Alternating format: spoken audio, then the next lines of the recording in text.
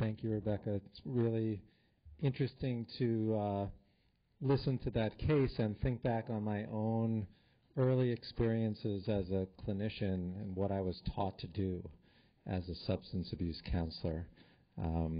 It really highlights how far we've come. It's with great pleasure that I introduce Debra Rothschild, the last speaker for the morning session. Remind you that after Debbie's talk, all of the presenters from the morning are going to take their seats at this table, and you'll all have an opportunity to ask questions either connected directly to one of their talks or hopefully throw out some conceptual ideas that all of them can speak to. So, Debbie, please come up. Thank you.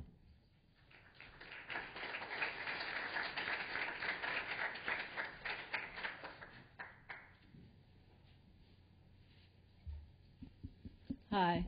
So this is the first time you're not having a break between talks. So if you want to just stand up like a little seventh inning stretch, if you need to stretch, do that in your places so we don't lose a lot of time. But people might just want to take a little break so you can stay awake. And while you're doing that, I'm just going to say I just had this thought when Andrew said, well, Debbie's written all this stuff, that I didn't bring any handouts today. Didn't seem the venue for that. But oftentimes when I do talk in smaller settings, I bring a handout which is a reading list, which has my own bibliography, and then I actually have two different ones, one for psychoanalytic talks and one for harm reduction talks. So if anybody wants, there's a lot of overlap in that, but they're somewhat different. So if anybody wants either of those, if you're really interested in doing a lot of reading on this, just email me, email's on the bio, and I'm happy to send either or both of them out to you. Okay? All right. So, I'm going to talk about supervision. And I need to move this computer or me. So when I say supervision, I'm talking about anything from really deep one-on-one supervision where an individual clinician presents one case on a weekly basis, and we really get into the dynamics of that case and the dynamics of the supervisee and the supervision, the supervisor, and we work very deeply on a weekly basis like that through any kind of group or in-service training where a supervisor or a teacher maybe presents some guidelines or clinicians present vignettes or present cases and there's a discussion and everything in between that. Okay, so sort of the gamut of supervision. I think supervision is incredibly important for everyone, not just beginning therapists. To me, supervision is not just about how to, although sometimes that can certainly enter in, but it's much more about helping a clinician recognize what may be going on less consciously beneath the surface in a treatment, which with awareness can be opened up and can change the therapy dramatically. In fact, I find supervision so valuable that after 25 years as a clinician and many as a supervisor and teacher, I am still in supervision once a week, and it is one of my favorite hours of the week, always. So with that, I want to sort of bring this into the conference. The theme of the conference today is complexity, right? And as you can see from the program, we're moving from the complexity of the individual to the complexity of systems over the course of our day. And supervision falls right in between that. Makes sense. We're right here in the middle of the day. It's certainly a complex relationship, right? There are at least 3 people and 2 dyads involved, plus everything they all bring. So there's the therapist and patient, and then there's the supervisor and supervisee, and then all the internal relationships that each of them brings. And then, of course, there's also a relationship between the supervisor and the patient or patients being presented, although they probably have never met. That virtual relationship, however, can't help but impact the treatment in both directions, right? So what the supervisor offers will certainly impact how the therapist works, but also aspects of the patient are bound to influence the supervision as well. A parallel process is what happens there, and I will talk more about that lately. But right now what I want to say is that frequently a dynamic which is not expressed in words that's taking place between the therapist and the patient can be seen then playing out, enacted, as Rebecca was talking about, similarly in the supervision. And it may not be recognizable by the therapist or the patient, but it can be recognized then in the supervision. And then words can be put to it. It can begin to be understood by the therapist and then brought back to the treatment. And that's what I get out of supervision a lot, I have to say. I also want to say something about what I'm talking about here with supervision and what everybody's presenting in this morning in this conference. I think sometimes people believe that we psychologists talk in these conferences about things that are not relevant to everyone. I've heard that kind of complaint about us, that when we talk about deeper therapy, the importance of transference and countertransference, that it's only relevant in a certain kind of practice, maybe only in private practice, or at least in a kind of setting where you can see your patients on a regular basis for a full session at a time, or, as people sometimes say, with, quote, high-functioning patients. That's not true.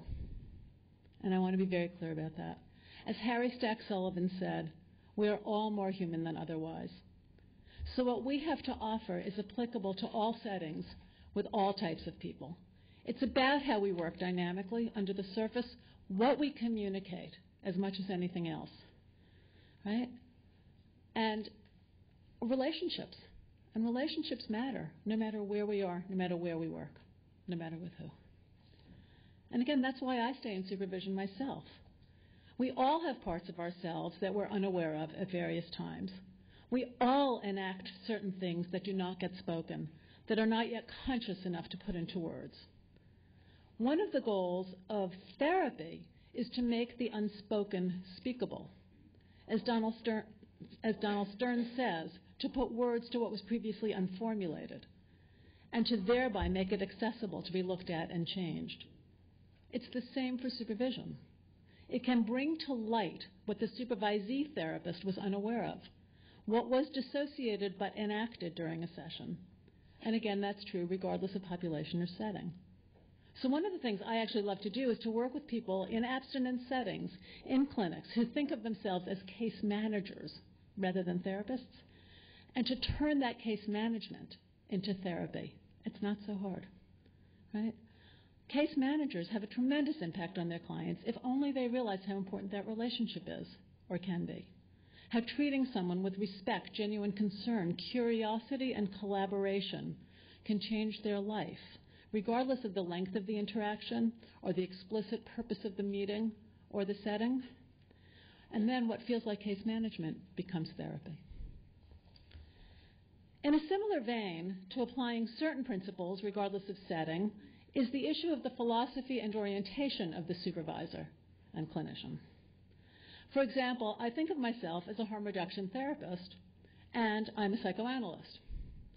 Yet, I feel I can offer valuable supervision to clinicians who work in very structured, rule-bound, abstinence-only settings, and I have a lot to teach cognitive behavioral therapists. And I think we need to do that. We need to cross-pollinate. And I think that's very much what good supervision is about. We need to be flexible, to be open. So let's teach each other what we know. And certainly, I also feel that there are principles made explicit in the harm reduction literature that can be very beneficial to clinicians working in an abstinence-only model. And I think it's very important that we practice what we preach, that we have a low-impact threshold for entry into our services, right? That we always talk about meeting our client where they're at. Let's meet our supervisees where they're at as well. Okay. So what I want to do, though, is explain what I'm talking about by giving you my definition of harm reduction therapy. And this is culled from the leading literature on it, the Andrew Tatarsky's book, Alan Marlat's book, Pat Denning and Jeannie Little's book, articles on harm reduction. I've sort of summarized together the main points that are consistently described by all of them to define harm reduction therapy. And again, I want to apologize. This is the only time in my talk that I wish I had PowerPoint. It's the only list you're going to get. But the rest of it is sort of so more process-oriented, it didn't really make sense. So just bear with me as we go through this list. Notice also, please, that most of these things, which come from the treatment literature, substance use treatment, harm reduction literature, are not about the goal of treatment. They're not about whether we're talking about moderation or abstinence only, but they're about a therapeutic posture, about a clinical approach. And this is the approach that I try to encourage in my supervisees, regardless of orientation or technique. So harm reduction therapy is a flexible, inclusive, comprehensive model that addresses the depth and complexity of a full human being and does not isolate substance use as a focus. Okay? So comprehensive, inclusive, complex, full human being. It shifts the focus away from drug use itself to the consequences or effects of over or misusing in the context of that person's life. There is a low bar for entering treatment. You don't need to wait for a person to hit bottom or be desperate for help. Harm reduction therapy considers any step that reduces harm to the user or others a positive step. It is an integrated approach based on a biopsychosocial model, integrating techniques and modalities. There is a recognition that each patient and each patient therapist dyad is different and unique. It is collaborative and flexible both in goal setting and in treatment. And I want to emphasize this for this purpose. In harm reduction therapy, there is an emphasis, and this is always made explicit in the literature, an emphasis on the importance of respect and curiosity in the clinical relationship, and that the relationship matters. So I want to begin there. The importance of respect and curiosity. Rebecca talked a lot about curiosity, and I do too. I think it's really important. Curiosity is key. Supervisees often believe that they should know. I would rather they be curious. One of the things I work on a lot with my supervisees is a tendency that early therapists have to ask questions of their patients that they themselves believe they have an answer to, and they want the patient to come up with it themselves. It's sort of like, I'm thinking of something, I have a right answer, and I'm going to make you figure it out, right? Which doesn't really make a lot of sense to me, and that's not really curiosity, right? If therapy is to discover something that's already obvious, not a whole lot is going to change. So, for example, somebody would say, let's just say, who else in your life got drunk and angry like that? And the patient will think and say, well, my first boyfriend? Yeah, and who else did? My mother. Like, yeah, you got it. And now what, right? So, yes, it might be helpful for the patient to recognize that they're repeating a relationship that originated with their mother or something, but why did you set it up like a test? Again, that's reinforcing the notion that the therapist is the authority, is a teacher, and is going to teach you something, rather than we're engaging in a journey together. So isn't it a different attitude then? And this is my perspective. I know there are people who do set themselves up as a teacher, and therapy can teach. But if relationship is key, and we're on a journey of exploration together, it's different, I think. It's just a very different experience for your patient to collaborate, to be collaborative, to be honest, to be curious. So instead, perhaps something like this reminds me to be starting out with honesty. This reminds me so much of what went on with your mother. Did you notice that? I wonder if you ever wondered about it. Right? And if it's no, well, how interesting that you never noticed. What do you make of that? I'm really curious that you never noticed. Are you? Or they did notice, What are your thoughts about it? Are you curious how you ended up in this again? I wonder what it's like for you in those moments. Can we wonder together about how you've ended up repeating something in your life that you found so distressing? So as supervisors, one of the things we can do is teach clinicians to collaborate, to wonder together, as well as to collaborate on making goals and doing the work. And another thing supervision can do is teach therapists that it's okay not to know. In fact, it's better. You don't know. You can't. Right? If you knew, then therapy wouldn't be necessary. So a lot of what we do in therapy is join in a relationship with our patient to see what emerges, what unexpected dynamics develop between us that then can possibly shed light on how the patient's mind works. And we can then begin to put words on to figure out. So related to not knowing, and very important in this work, is that we don't know what a particular person's experience is with a particular drug. Even if I used that drug and became addicted to it and used it very much like you're doing right now, we are two different people, and I don't know your experience. So I want to know from you. Again, curiosity is key. That's the position I hope my supervisees take, regardless of their own personal history or the setting in which they work. And by the way, I'm not saying you have to say that out loud, but that's what will be reflected, I hope, in the kinds of questions that are asked and in how the relationship develops. And also in setting a goal. I don't know where somebody's efforts will lead.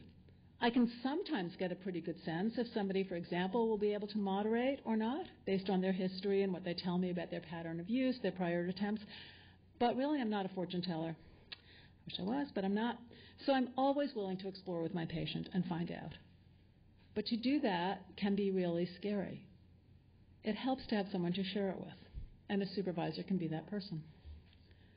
So I've supervised and taught counselors who work in substance use settings, and I supervise clinical psychology students and other clinicians just who are in training to become therapists, having nothing to do with substance use.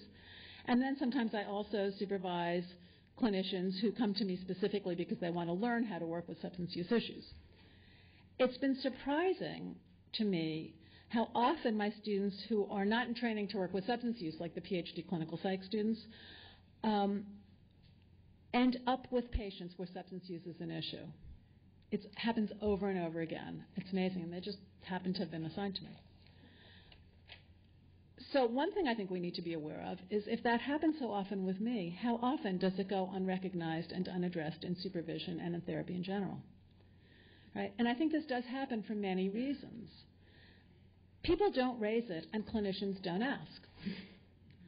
But I've often found that my supervisee tells me that the patient did raise it in session, maybe just in passing, though, not as a problem they want to address, but my supervisee knows that the patient was drinking or using in a particular way that seems a little dangerous, and they mention it to me during supervision.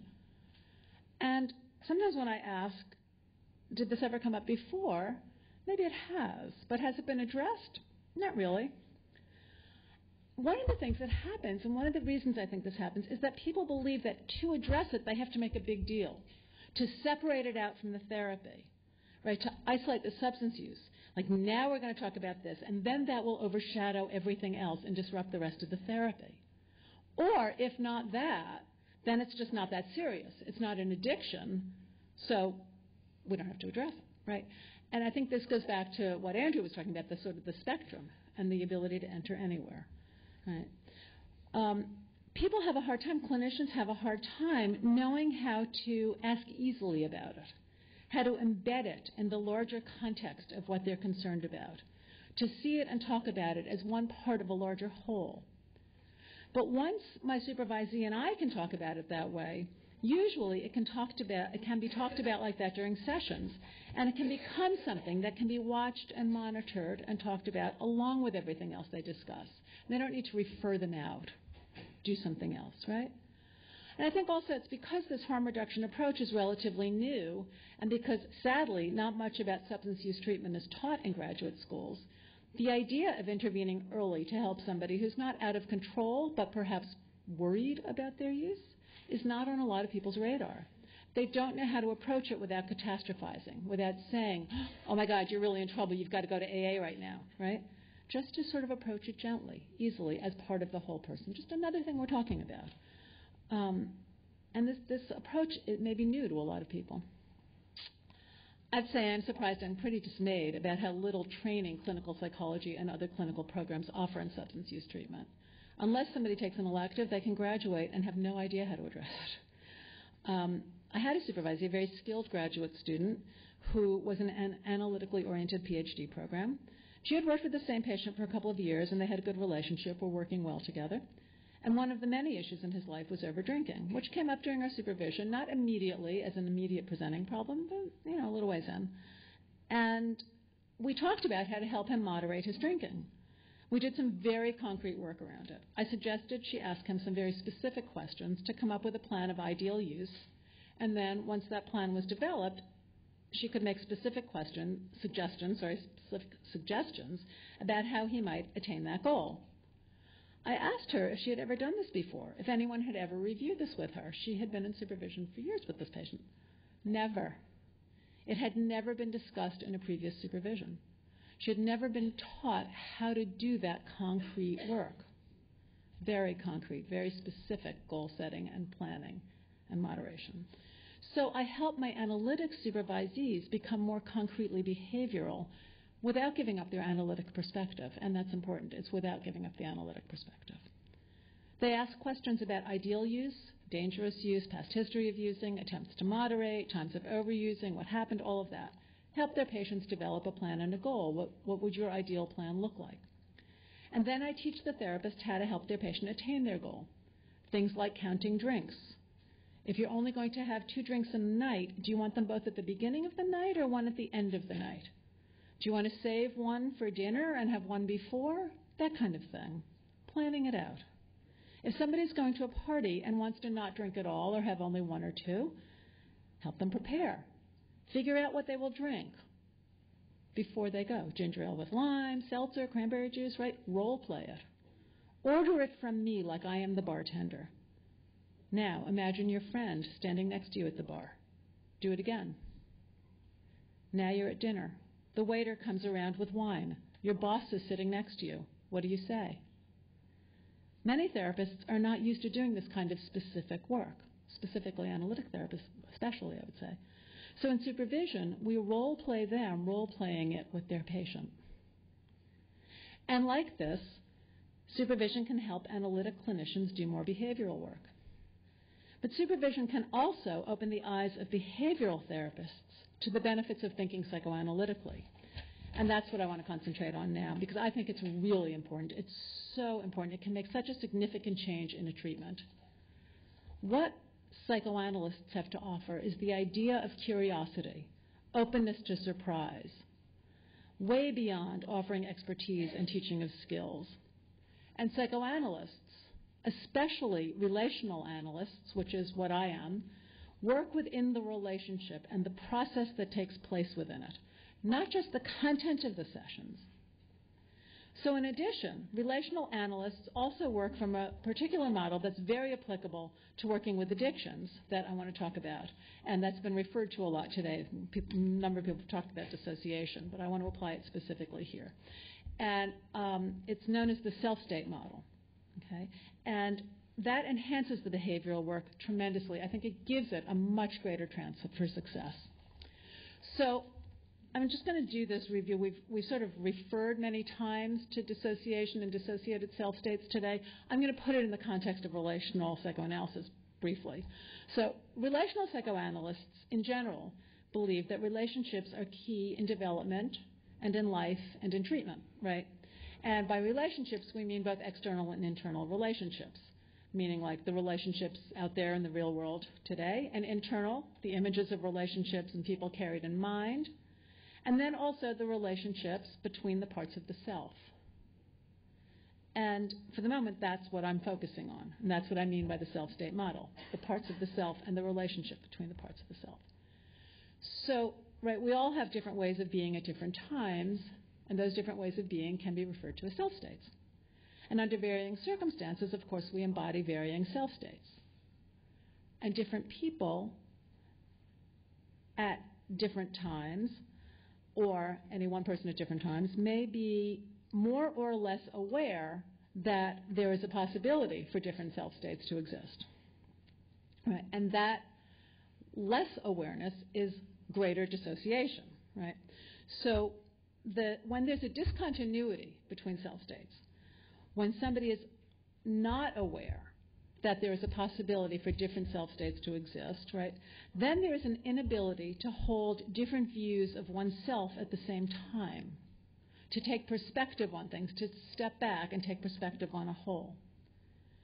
So it's like when you are at one moment, when who you are at one moment is the only person that you ever have been or ever will be then the tendency is to experience any immediate subjective experience as absolute truth. Right? Make sense? So therefore, there is no conflict. Because there's no possibility to be another way, there's no conflict. One is lost in the moment. Self-reflection, stepping back and looking at oneself, is almost impossible. Now, why is this so important, particularly here? Because the self-state that someone is in when in the therapy room may be completely dissociated from a self-state that might emerge later, for example, at night when home and lonely or with friends at the bar.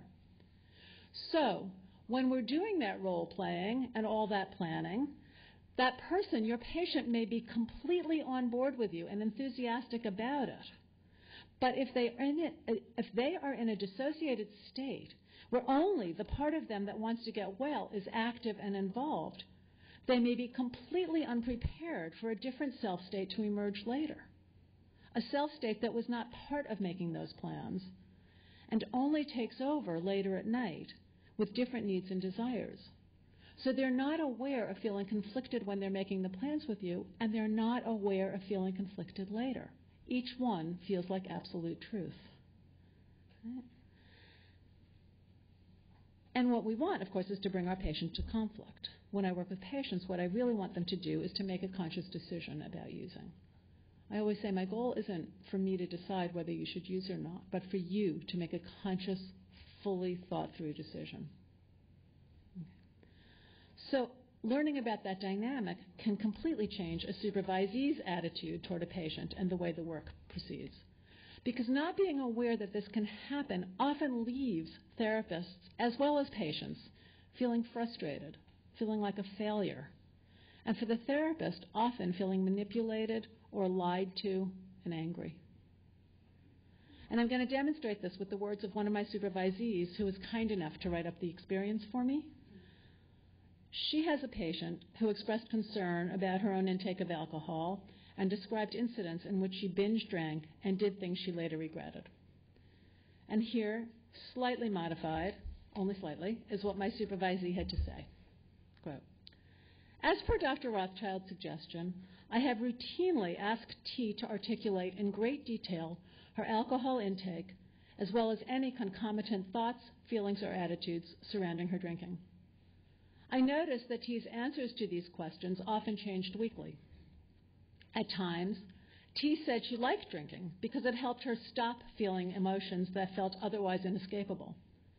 In this self-state, T was unwilling to set specific limits on her drinking within session, preferring instead to see what happens. Yet such lackadaisical planning often resulted in unfortunate binge drinking episodes. In other sessions, T dismissed my inquiries into her drinking habits with irritation, saying, like I said, it makes me feel sick to drink, indicating that, of course, I'm not going to drink too much.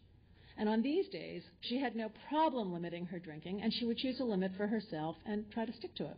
She would plan to stick to it.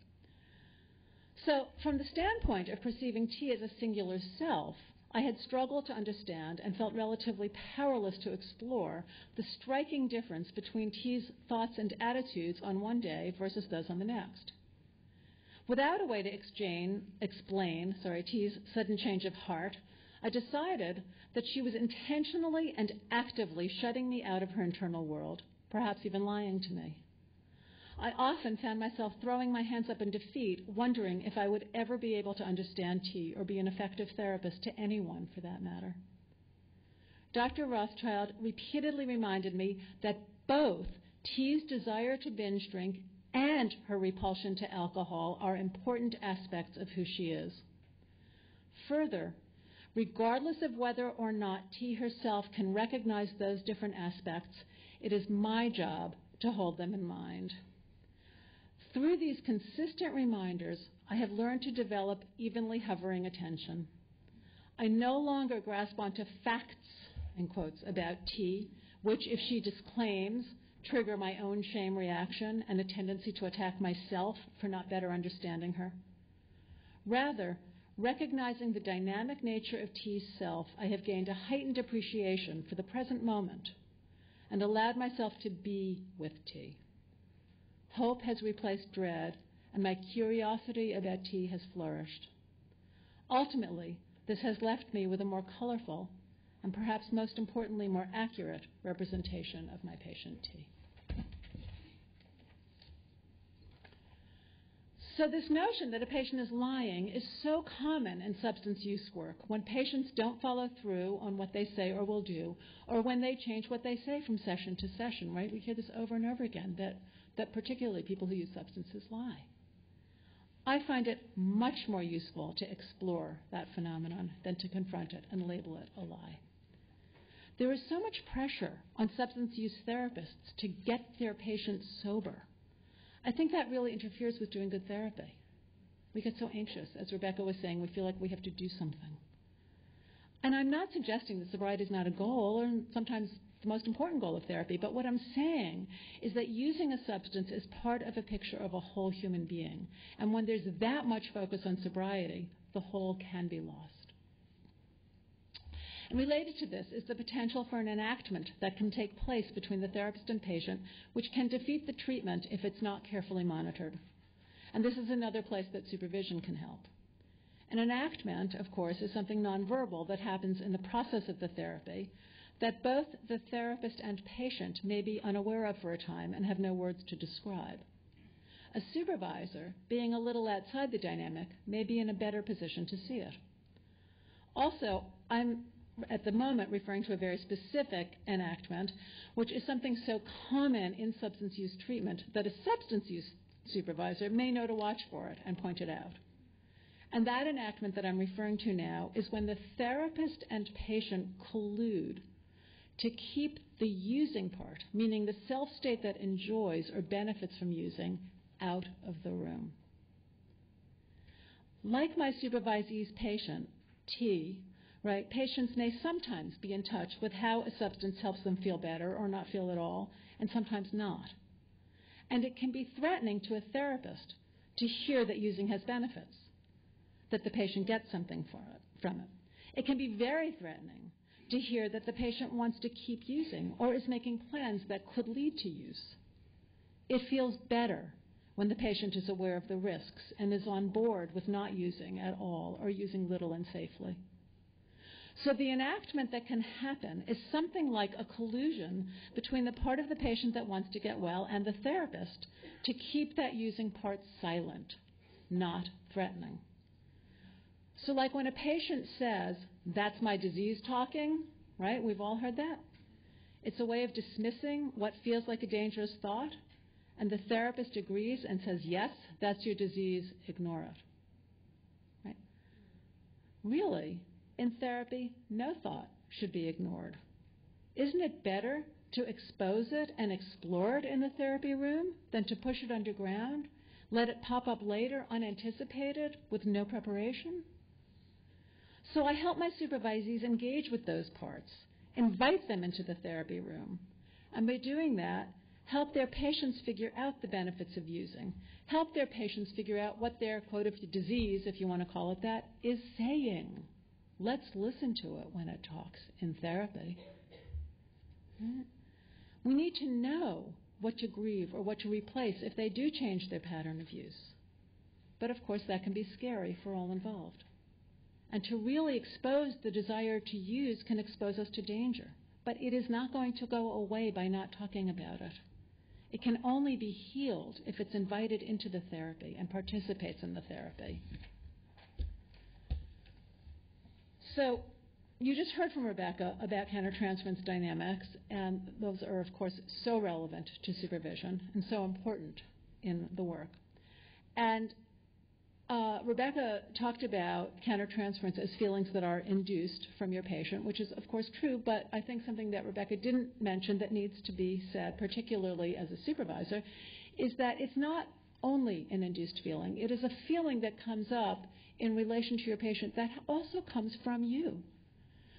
So each therapist is going to have a different experience with the same patient, right? So it is the induced feeling mixed with who we are and our own feelings and reactions.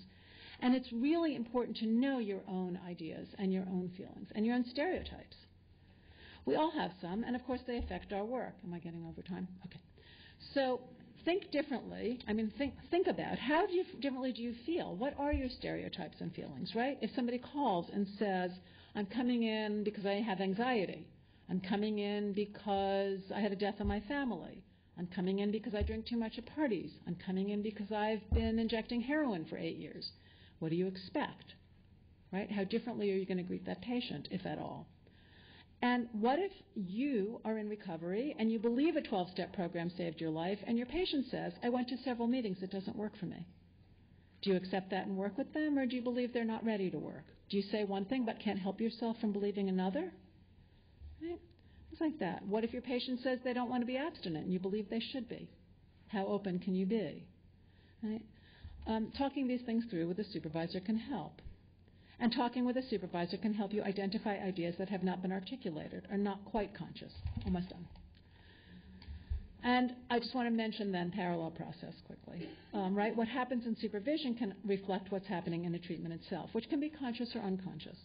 So I consciously, deliberately model curiosity and openness with my supervisees. I want to know what they're thinking and feeling during a moment in treatment. I wonder why they said what they did, even if I would have done it differently. And I hope that through that process, it will influence their stance with their patients. And then, do I have time to give an example of an enactment? Okay. So parallel process also can enact something that's being enacted in treatment. For example, I have a supervisee who, although she is anxious to learn and be supervised, seemed to reject every suggestion I made. It wouldn't work. She tried it, and it didn't work. She'd tell me why it just won't be helpful for this patient, why she won't even try the suggestions I make, no matter what, I said. I was feeling completely frustrated, mostly not partly with her, but with myself. I felt completely useless, like I was completely failing her as a supervisor. I'm not really sure how aware she was of all that. I don't think very.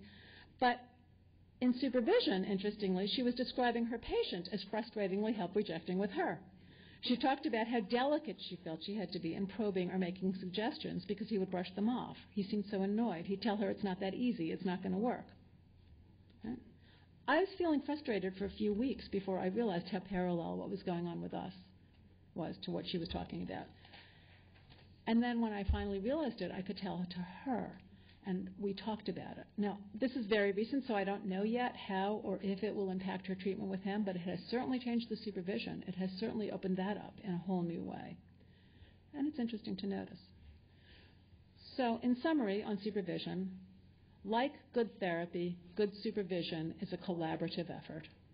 A supervisor has expertise, but not authority, and does not know everything about the supervisee. Good therapy cannot happen if a therapist is not authentic and true to her or himself. Therefore, if a supervisor recommends doing or saying something that doesn't feel right to the supervisee, it won't work. A good supervisor must get to know the supervisee and be open to who that person is, work with what is true for that unique individual. And likewise in therapy, and what I try to impart to my supervisees. You are an expert on many aspects of therapy and substance use. The effects of using, the impact on the body, withdrawal, brain, all of that. And tools for sobriety, resources, tricks for drink counting, knowing how to engage family, all of that. And you're hopefully skilled at exploration, making connections, understanding nonverbal and verbal communications, but you are not an expert on your individual patient. Be open, be curious, don't ever assume, and remember the relationship matters. How you approach your patient, how available you are to relate to all parts, to accept all aspects, to welcome and collaborate, that will make treatment effective, much more than what you have to teach. Anyone can teach. Be you, be your unique self as a therapist, and engage with the unique self of your patient.